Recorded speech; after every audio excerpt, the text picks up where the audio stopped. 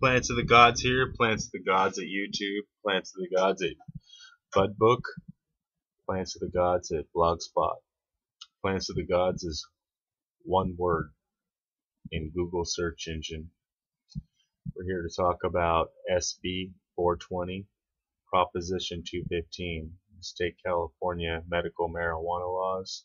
I grow my own legal marijuana, and I just want to talk about just a few things that are true. And if you're in a state that is illegal to grow or consume or facilitate or transport or distribute marijuana, then under state guidelines, federal guidelines in states that are legal, wherever that might be, Maine, Michigan, California, Arizona, I believe now, Colorado, to name a few, you will be able to, at least in California and Colorado, I'm aware of the most, you will be able to consume marijuana legally. It's the same as any pharmaceutical drug. You will not be able to drive under the influence. Now in California, a lot of people try and reword these things and say that they're medicating or, doing their medical, whatever. And, a lot of cops might go for it or might not, but legally you're going to be driving under the influence. You're going to lose your license. You're going to have the same as any pharmaceutical drug under the influence. So whether the drug be legal or not, you're not legal to be under the influence while driving or in public.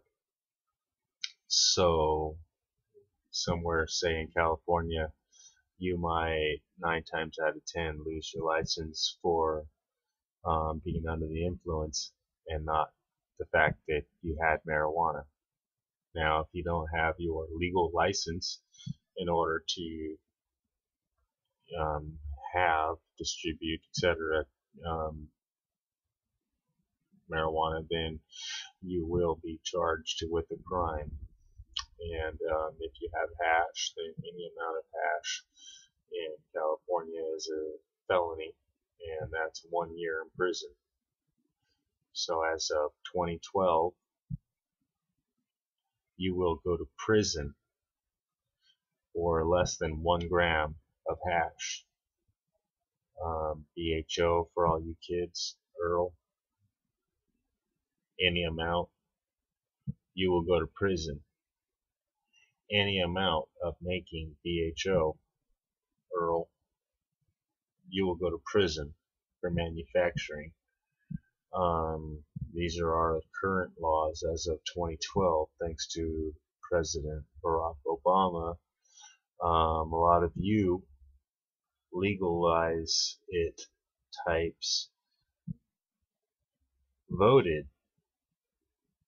actually voted for your government, and you went out and you voted for Hillary Clinton, and you voted for Bill Clinton, and you voted for Barack Obama because you're probably racist, and you thought, oh, first black president, I'll vote for that reason,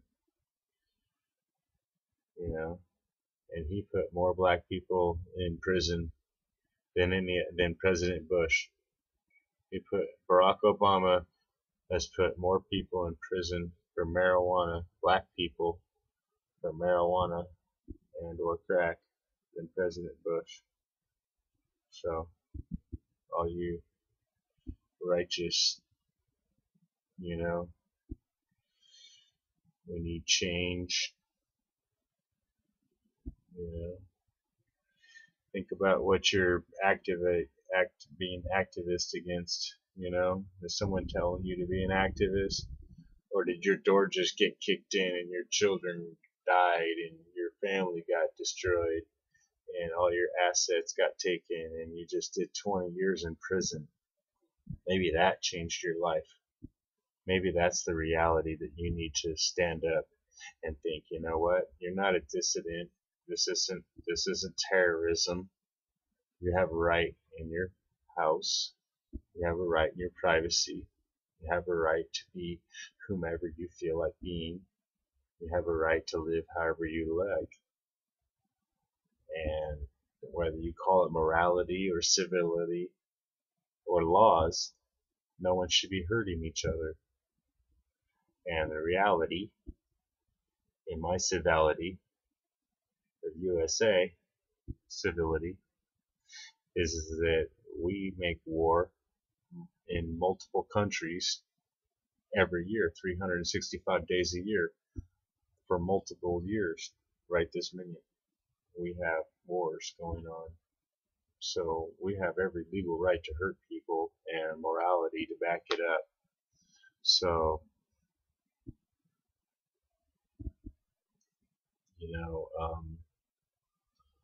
I don't know that telling people that they can't, take care of their basic selves, in the privacy of their homes is a legal or moral issue.